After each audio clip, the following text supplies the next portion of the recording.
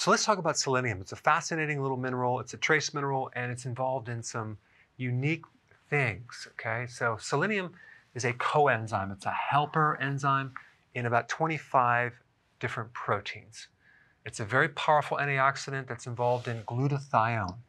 Glutathione is like the master antioxidant that helps to counter oxidation. So if there's heavy metals or chemicals or too much sugar or glucose that's destroying the brain or the nervous system, as in diabetes, glutathione basically protects the tissues from that damage.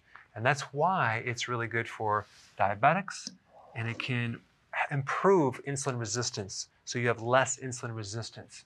Also, it's good for the heart. If you're deficient in selenium, you have more problems with the heart.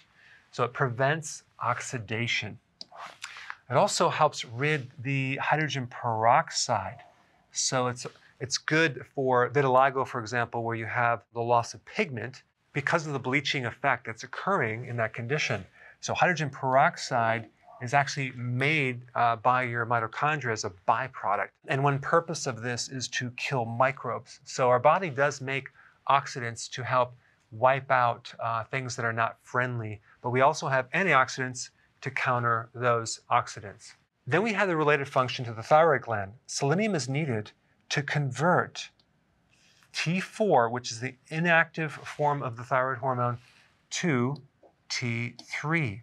And then also to reverse T3, which is another inactive form of the thyroid hormone. So it's intimately involved in the conversion to make the thyroid hormones work. Every single cell that the thyroid innervates, you have selenium that's involved. It's also involved in the detoxification of mercury. So people are concerned about consuming fish that's high in mercury, for example, like in salmon. But salmon also has selenium. And if you have enough selenium, you can make the enzymes to help detoxify or bind mercury and make it inactive. So it helps to protect you against the damage from mercury. It also can decrease the susceptibility to certain viruses. It can act as an anti-inflammatory. Most antioxidants are anti-inflammatory. It also can reduce the risk of getting infertility in men. And one more point about the thyroid is that when you have Hashimoto's, which is an autoimmune condition relating to a hypothyroid condition, and you take selenium, there's been some studies to show that you can decrease the antibodies to the thyroid by 21%, okay? So that's interesting. Where do you get selenium?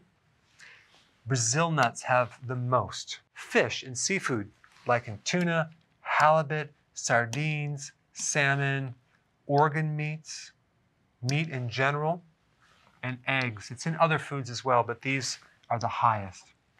The RDAs for selenium are 55 micrograms. You don't want to go over 400 micrograms. That seems to be the high limit that it starts to become toxic. So a deficiency of selenium can create a lot of damage, and a toxicity of selenium could also create a lot of damage. So you just need the right amount. Thanks for watching. So if you want to get notified with all my content, click the notification bell next to subscribed.